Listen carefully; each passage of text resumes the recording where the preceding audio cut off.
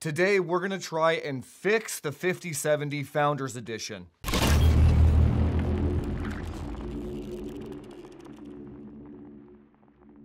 So I wanted to get this video out because I believe the Founders Edition is coming out later this month.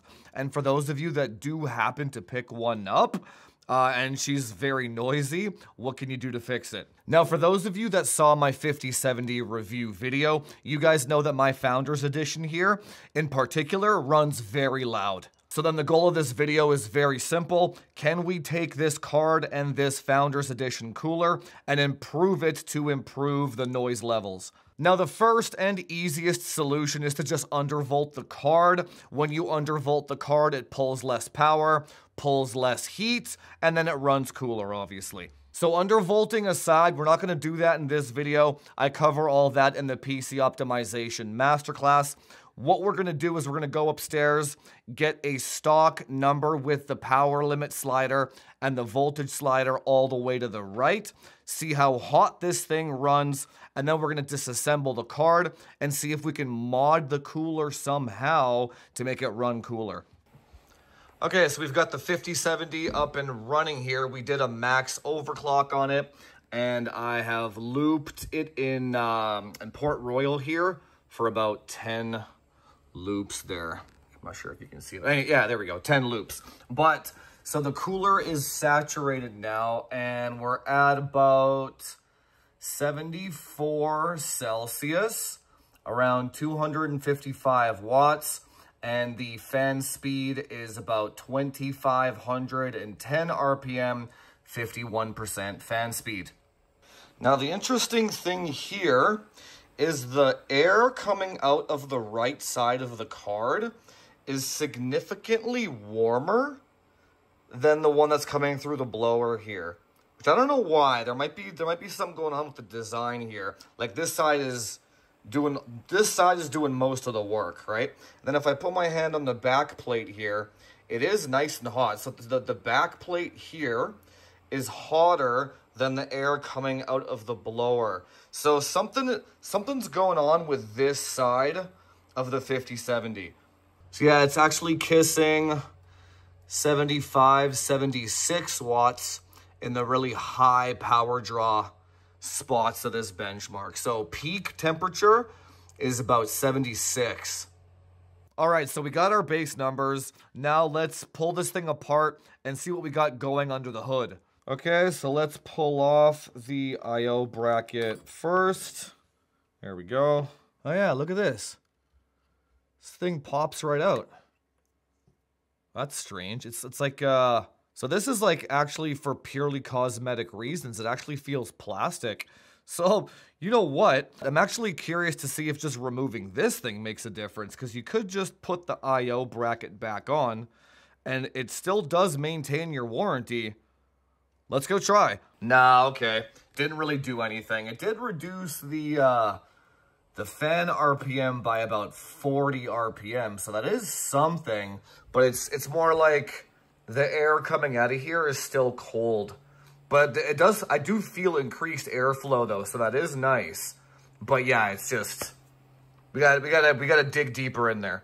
Okay, so the disassembly here was basically identical to the 5080, just a few more screws on the right here. But when you take this off, yeah, kind of the same deal as the 5080 as well. There's a lot of room here for thermal pads that they just didn't use. So you could absorb a lot more heat from the rear of the core here by just loading this whole area up with thermal pads. And here we go. Nice. Yeah, the thermal pad situation here is much better than the 5080. So at first glance here, it doesn't look like there's any reason why it would cool so poorly. It literally could just be like the old dry paste. But upon further inspection here, it looks like actually that none of the heat pipes actually go into this side of the fin stack. All the heat pipes are directed towards this side over here, right? So actually, if that's the case, then there's nothing you can really do about it. So all the heat from the pipes are going to go towards this side of the cooler. And then that would explain why the air coming out of this side is so cold. So other than maybe a repaste and a thermal pad loading, there's not much more we can do here. So let's go ahead and do that then. Let's Fitz polish the copper first to make it nice and good for fresh paste. So for those of you that watched my 5070 review video, you know that my particular one here has a lot of coil whine. So while the card is disassembled here, we can go ahead and fix the coil whine as well. I'm going to record that step-by-step process right now off camera, and then I will be including that in the PC optimization masterclass. It's my gift to everyone who bought the course, and as a thank you for supporting the channel.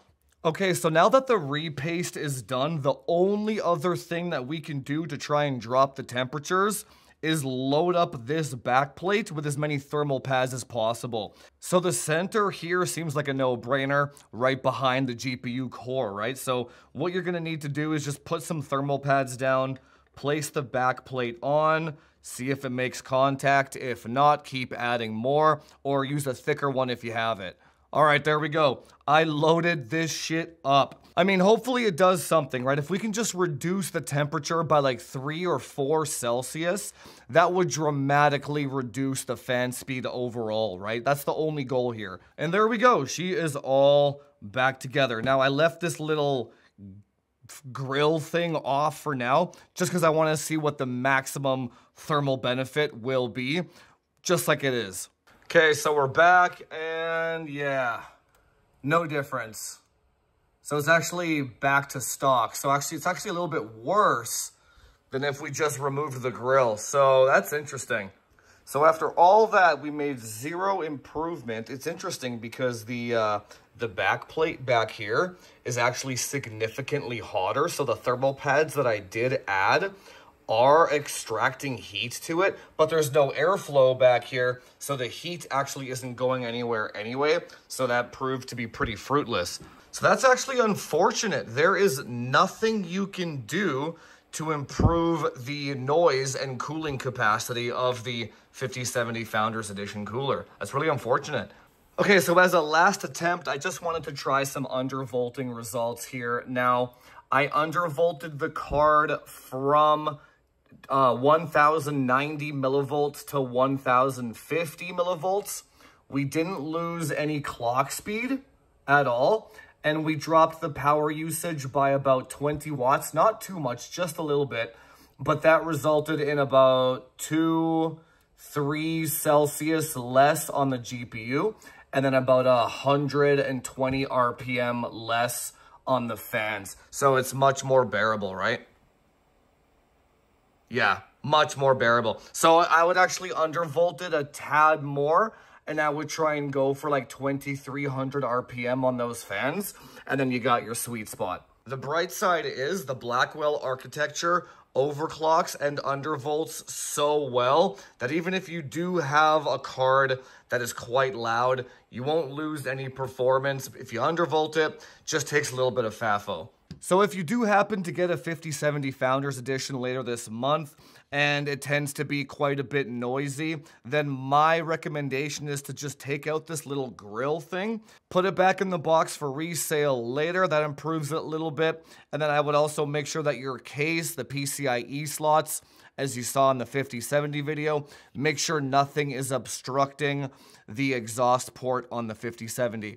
Other than that, I wouldn't touch it at all. There are no improvements to be made by taking this thing apart. Your only choice after that is undervolting. So then, yeah, my original recommendation is still valid. I would try to get an AIB model if you can, an MSRP one if they exist, obviously. So that's the thing, right? The Founders Edition is MSRP, so even if it is loud, that's still better than spending $900 on an AIB model. It just doesn't make any sense right now in the current landscape of the marketplace, right? So, you know, you get the MSRP one, you undervolt it, don't have to worry about the noise too much, right? But if you can get an AIB one for MSRP, maybe like the Prime or the Shadow or something like that, that might be the better route to go. Again, at this point, between the AIBs and between Newegg and between all the scalpers, You don't know what you're getting in the marketplace anymore. It doesn't mean the Founders Edition is a bad card. It's just got some strange design choices, like no heat pipes going to this side of the cooler. It's basically a single fan cooler. What you could actually try that I just thought of that I didn't get a chance to test today, if your card is in like this, you could put like a 90mm exhaust fan on top to blow air up to help this fan kind of exhaust the heat, and then that might reduce the noise too. I'd rather try that than buy a $900 AIB model, but I hope you learned something. Anyway, if you like content like this, hit the subscribe button, join the Discord, become a supporter, grab the course, support the channel in any way that you can, and I'll see you guys in the next one. Talk to you later.